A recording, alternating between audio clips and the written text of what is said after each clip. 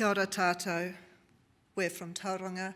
The Rena was a big event in Tauranga, and we're here to tell you how we coped with it in Tauranga City Libraries. You might remember some of these images. It's hard to underestimate the level of emotion caused in the Bay of Plenty by the Rena grounding on the 5th of October 2011. There was the spills of oils and other pollutants, the deaths of sea creatures, birds. The wreck of the Rena was a profound and traumatic event for this area, for our area, a real crisis. It's affected people's lives and their livelihoods. It's restricted the gathering of kaimoana, the professional, recreational uses of the coastline and the waters of the area. And people have been understandably very angry and distressed. So in the library, we collected information about this event as it was major, the facts, what happened and when and how and why. But we were also faced with a whole spectrum of community responses. So this is the story of how we tried to capture the widest range possible of those reactions using our Tauranga Memories kete. Right, it happened on the 5th of October, but at this early stage, nobody had any idea about the scale of disaster it would end up to be. This headline is from the digital edition of the Bay of Plenty Times. The print edition of that same day had nothing at all about the Rena grounding. In fact, in the shipping column, it said that it had arrived in port at 3 a.m, as expected.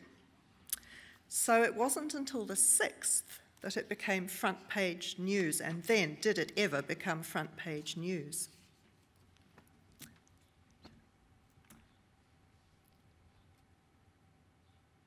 However, on the same morning, this is what went up.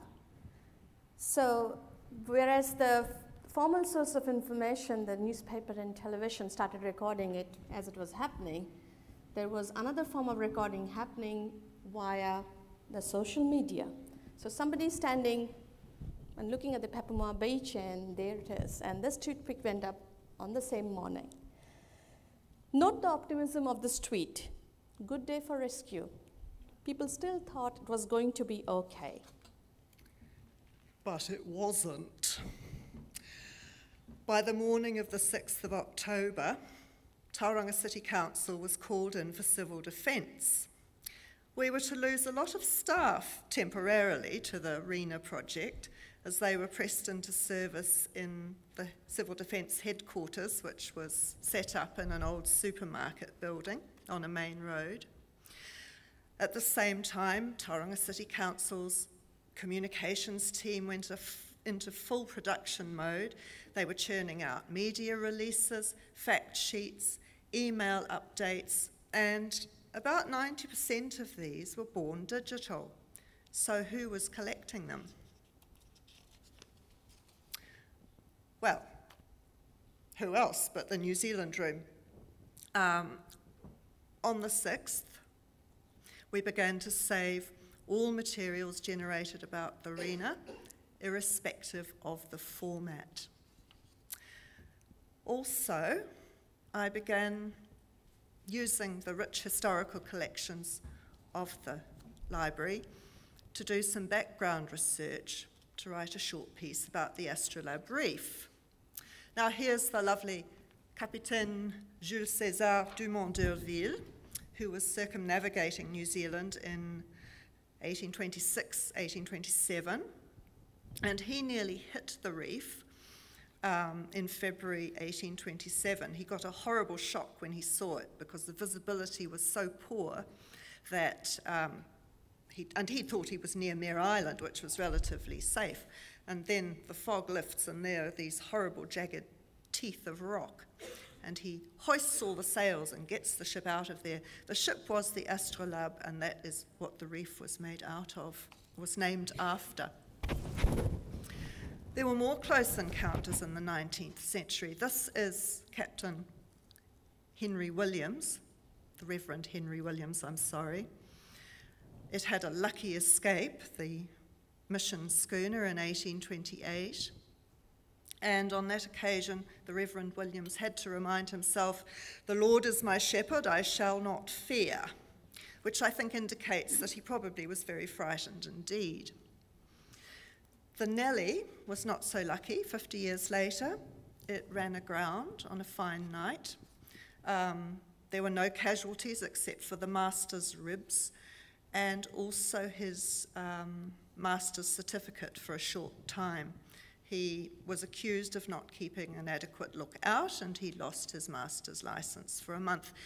Incidentally, at that stage, there was quite a lot of sympathy for him from the people of Tauranga, which cannot be said to be so about the master and first mate of the Rena.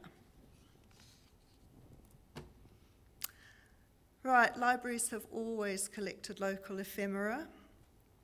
The New Zealand Room, which is now known as Ngā Wahi Rangahau, or Research Collections, looks after the documentary heritage of the Western Bay of Plenty, information about local people, places and events, and these photographs here are from some other disasters that have happened in the area, because the Rena is not the only one.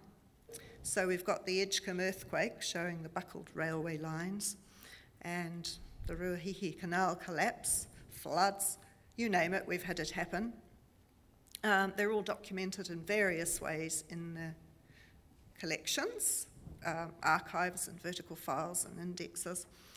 So we're always going to document the Rena, but that's what we do. But the question was here, was this disaster any different from the others in the way we should record it? Yes, it was. As librarians, we were finding it very hard to ignore valuable born digital information, especially via social media. For us, the challenge was that should we consider the social media contributions chit-chat are not important just because it was being used and generated by a generation of people who use Twitter and other social media as their normal means of communication, sent and received on their smartphones within seconds of being generated. As collectors of local history and ephemera, could we ignore this ephemeral information? Indexing articles and saving relevant papers was not going to be enough.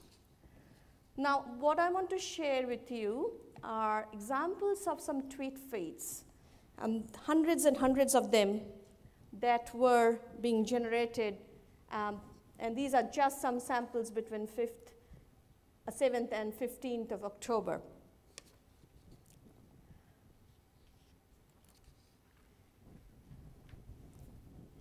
We had to determine whether this kind of information was important.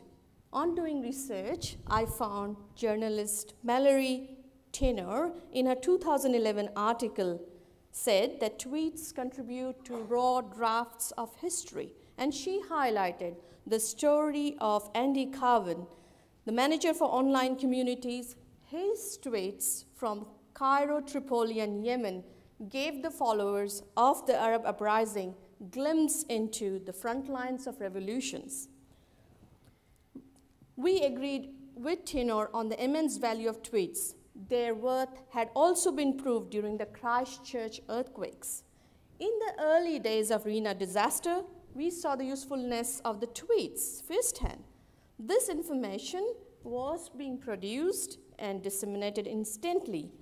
Much of it was extremely practical. Calls for volunteers for beach cleanups or other urgent work, warnings to keep off the beach, not go fishing, updates on the state of salvage operations.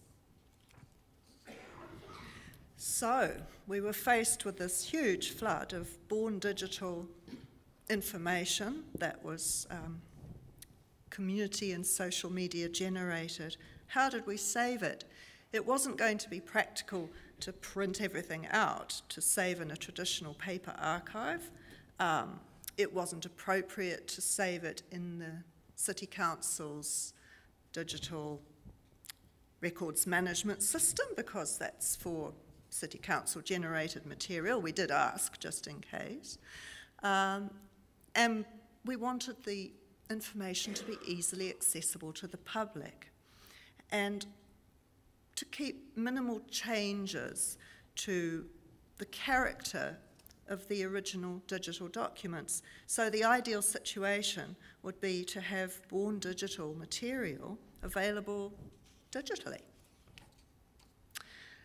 There were both formal and informal sources of information, and we could divide them roughly into categories. Now, dividing things into categories is what we do as librarians. There were, of course, printed publications. There's at least one book title out called Black Tide, the story behind the Rena disaster, and there will be more. There's the Marine Inquiry, the official 11/204 interim report.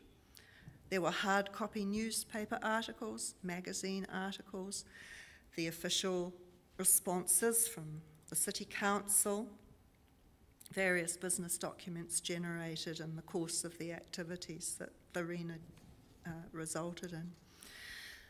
There were born digital official responses from Maritime New Zealand and media responses, and then, of course, all those informal responses. So finally, on 10th of October, we had to create a separate section on Tauranga Memories Kite for the Rena, for community to be able to upload their stories, tons and tons of images and videos that they were taking. We also started embedding some of the great community-generated YouTube videos. Very early on, we got a superb volunteer of the Oiled Wildlife Response Unit who had been involved in the rescue of penguin and other seabirds. He was very happy to upload his diaries onto the Tauranga Memories. These are some community-generated images that were uploaded onto the Tauranga Memories, some very tragic, while others very heartening. And then, this disaster happened during the school holidays, and we had to think of a unique way of capturing the feelings of the children of Tauranga. And the way we did that was to put up portable display boards and invited our children to write about their feeling via the post-it notes, which we then digitized. There were spontaneous reactions from the Tauranga community, including touching poems. We have kept the archive of poems and artworks by children. We have the digital copies and the real thing. We had to find a way of connecting all this together. So as you can see, the community-generated information linked through via Digital New Zealand, the formal information, and then we worked with Katipo Communications and linked the social media generated information such as Twitter and YouTube as well.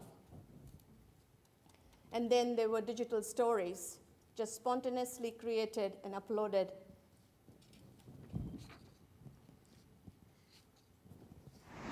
Well, g'day, here we are at Papamoa Beach, and it's fair to say that it is not a flash site at all. You've seen it on the news, but it's not until you're actually here that you realise just how bad it really is out here. I mean, if you look down to here, you see the black plastic bags just full of this oil, which can only really be compared to that of fresh bread dough as well. So we also had to work out what to do with the amount of formal content that was pouring out digitally. We did print out a certain amount because we still keep paper ephemera files. Some we bound and put into the collection. We wanted the material to be easily accessible to the public, as we've said, and we wanted minimal changes to the character of these formal electronic documents. So once again, it was the kete to the rescue. The best source of formal updates was Maritime New Zealand.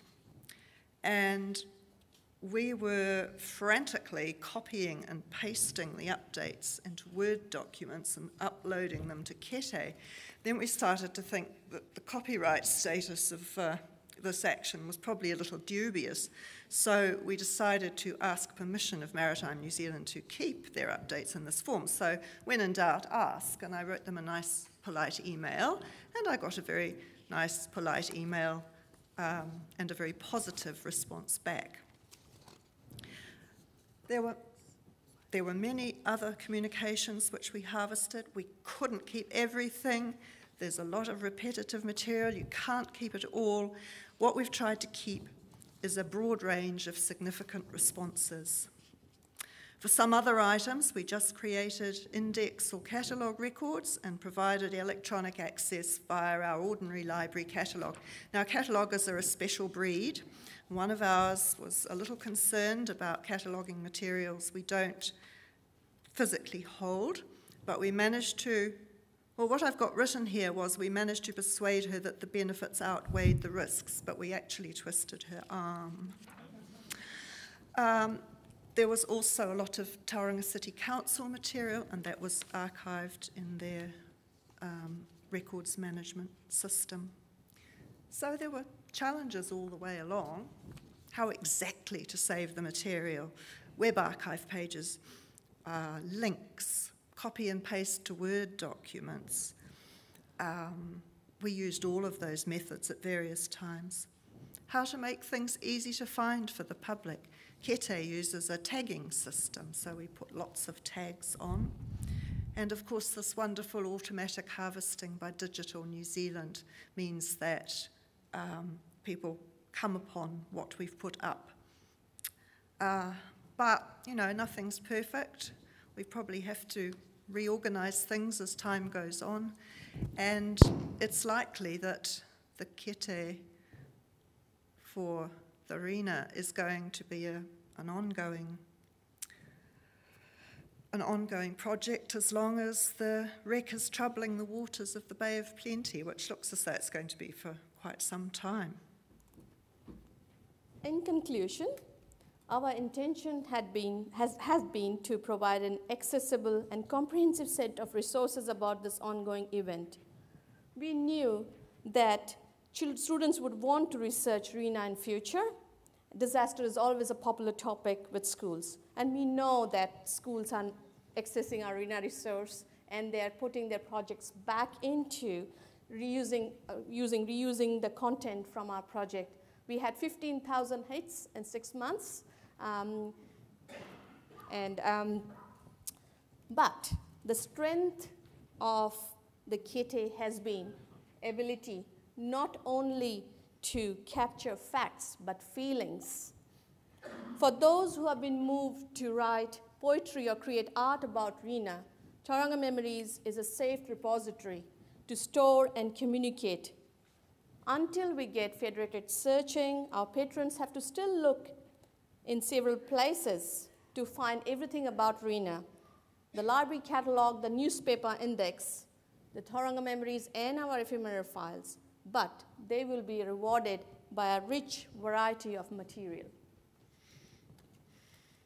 Thank you. Thank you.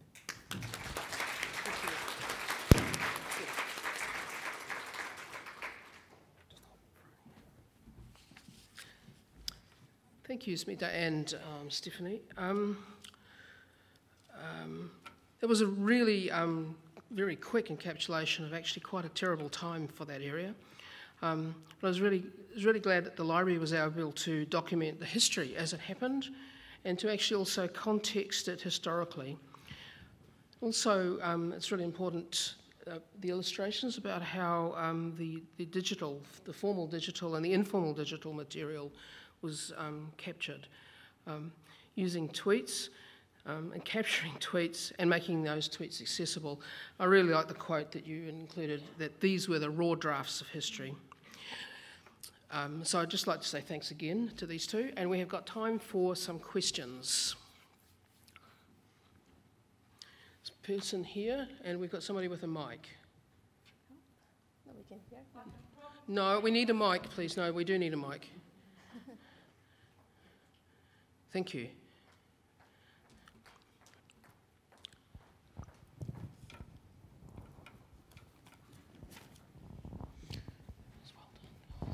Thank you, Lynn from Taranaki.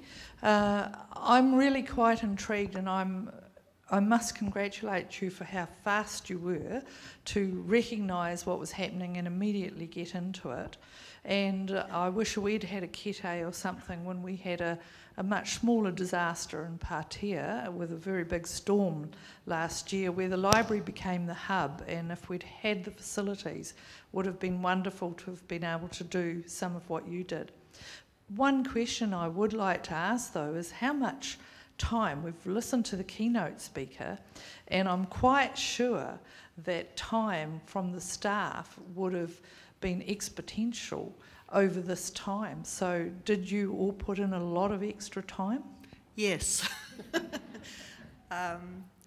Not overtime, but certainly some of our other duties got shoved sideways. We did spend a lot of time on making sure that we were getting what we could. And Smita did so much work on the technical and structural aspects of it. I mean, she's the person behind it, really. We very early on, I mean, I didn't know. From day 2, I was we have to do something to capture this. I mean, I don't know why I felt, sorry, bad intuition. I felt that we have to do. And because most of our staff were gone for civil defense, and Jill said, no, your job is to be here and, man the place. So what I started doing is started looking at the social media, what they're doing. So YouTube videos, Facebook pages, and went on Facebook and made friends with them and said, will you please give us your photos? Here is Tauranga Memories. And saying that if you don't have a kit, it is still Digital New Zealand. What I have been doing these workshops, digitization, and I've been saying to people, if you don't have, now there is Digital New Zealand, you can upload straight on to Digital New Zealand, but do capture them. So, and then it started snowballing a bit, and we put ads out in our newspaper and told the community, and the community, I mean, we never thought there will be poems and pictures and memoirs written about Rena. I mean, wasn't that fantastic? We had a whole window display. We had children's artwork. There's a huge bundle of the original children's artwork and poetry in the archive. So it was an extraordinary time and very, very upsetting as well as, so we were all quite fired up about how horrible it was, but also what a challenge and it was quite interesting as well, I have to admit. Yeah, I mean, the main reason why I didn't make this presentation totally social media based, because Stephanie, in her role as the New Zealand Room collection, collection manager, I thought, she had to look at her collection policies. Yeah, we had to. It was we had to look at it from a lot of different points of view. But what I remember mostly was this deluge of material coming at us day after day, and the headlines getting worse and worse, and the pictures getting more and more terrible, and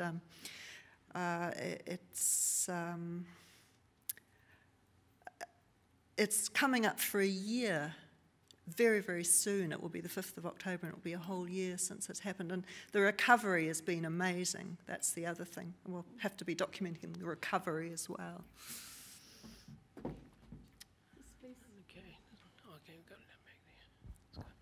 Hello, I'm Moira Fraser, and I've spent quite a lot of hours documenting the Christchurch earthquakes. So I'm particularly interested in your project, and I'm very pleased to see what you've done. One of the questions I have is around the issues about, was this your job to do, and were there other institutions who also thought that it was part of their role to document Rena, and how did you deal with all those issues about whose job it is to do this and which bits of it belong to Tauranga City Libraries? Oh, that's a very interesting question. Tauranga doesn't have a museum that's accessible to the public. We jumped in boots and all, really. It was a bigger risk to miss documenting what needed to be documented than to have someone else come along and say, it's not your job, move over. We would rather take the risk of being a bit pushy than missing stuff.